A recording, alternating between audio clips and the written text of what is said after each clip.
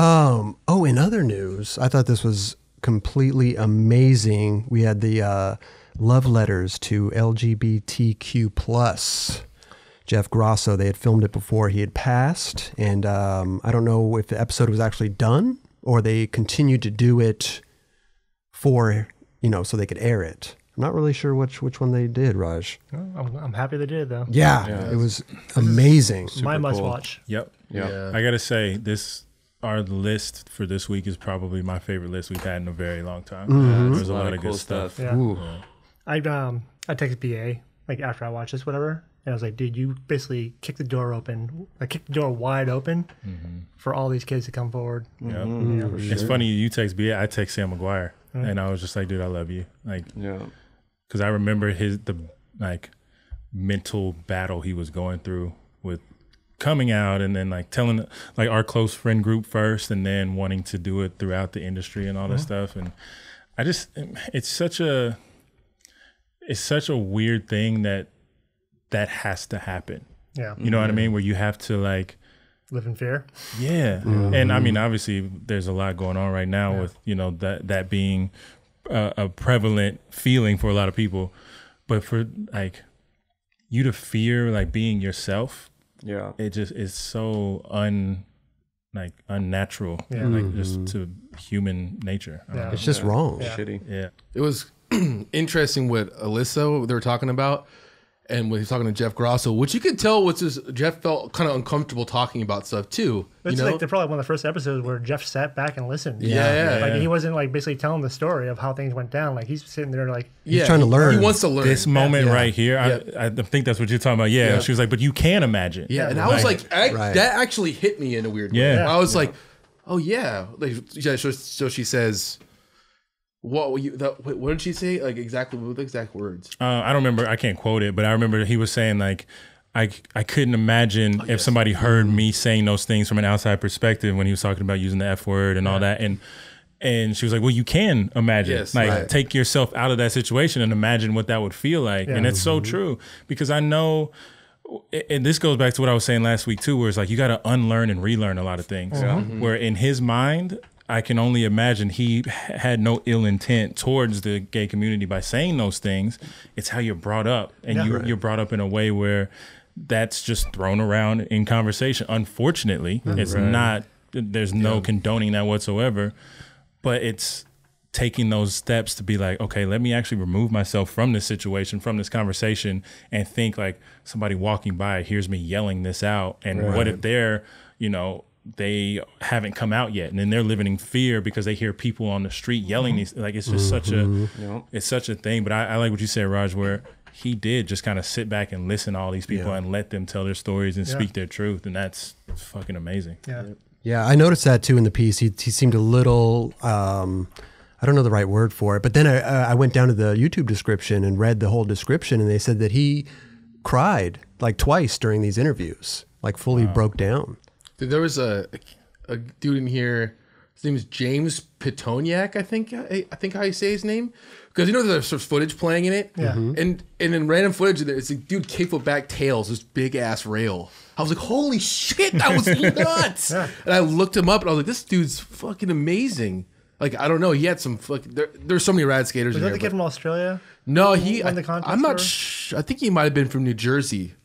I seen that dude was from South Africa. South Africa? Yeah. And I love it's like this is such a necessary thing right now too, because it's like, just because of your sexual orientation or gender or whatever doesn't mean you can't like be an amazing skateboarder. Right. You know what I mean? Like that it's so weird that was even a thought at one point. Yeah. I'm sure after this too, like talk about mental health, like some of these people that are dealing with that stuff, now that they can release and have this like thing, watch out. Their skating's probably getting even better. Exactly. Straight up. Someone that wasn't in this, I mean, obviously they just became kind of viral recently, but the Erin girl on Instagram, who is transgender and identifies as a woman now, she rips and just kind of came up out of nowhere. And like, I love seeing those moments too, where it's like, okay, you get this little bit of shine and you get this like, this viral moment, and you just like speak your truth. Let it be known before anybody starts to make any assumptions or guesses or anything, and like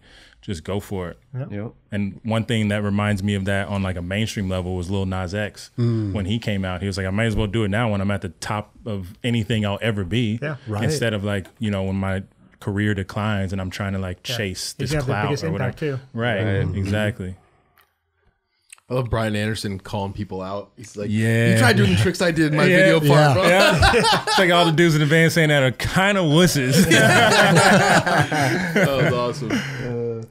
Yeah, such a good piece, man. I like they said in the piece, Grosso was like it was his favorite episode. Yeah. Yeah. It was amazing to see someone like that who's always been super opinionated, always been like just this dude really sit back and just like take it in and kind of be like, wow, like this is important. And you can even see it on his face. You know what I mean? Totally. Oh, yeah. Yeah.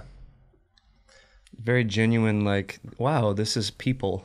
It's not even just your skaters. Like totally. it's like this is like human. Which we all share the same love of skateboarding. Right. You know? Right. There's That's what's the bond between all of us. for you know? sure. Yeah, this was beautiful, man. Must watch. Yeah, Yeah. must Yeah. watch. I think my favorite moment when it was that the South African guy was like, he won that contest, went over to Yeah. kiss his boyfriend. They're like, oh, did you do that for like a statement or whatever? He's like, no, I love the dude. I just won a contest. I love my boyfriend. Like, what do you mean? That was amazing. I laughed. Like, I'm like, good. that's amazing. This was one of those things where like I started it kind of like on my phone or whatever, and I put my phone down and I gave it my full undivided attention. Oh yeah. Yeah.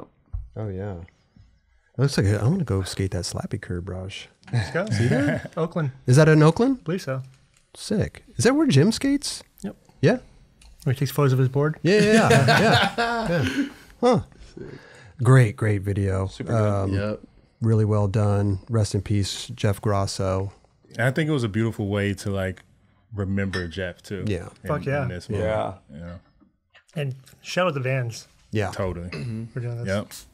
And Six Dare and everyone. Love it, man. Love it. Skateboarding, bro. Yeah. Seriously amazing. Dude, representation as well. Yeah. Like when people can see this and feel seen and heard and like can be comfortable in their own skin to like do this as well. It's just, dude, We all out here. We're living. we're out here. Everybody deserves an opportunity to just be happy and live their truth. Absolutely. Totally. Yeah. Yeah. Happiness. There's a really cute dog in that video too. See on Sitting on his lap. Yeah. So chill. I was like, oh, dude, that's amazing. Yeah. Just kicking it. Got a really good plant selection too, by the way. Oh, Good word? plans? Some good ones out there. Dude, I love the like throwback Alexis Sablon footage they were pulling too. Mm-hmm. Must watch. Go check it out. Links are in the description. So easy to just scroll down below there, click on it, check it out. Really, really fucking good. And don't go there to hit it with fucking a thumbs down.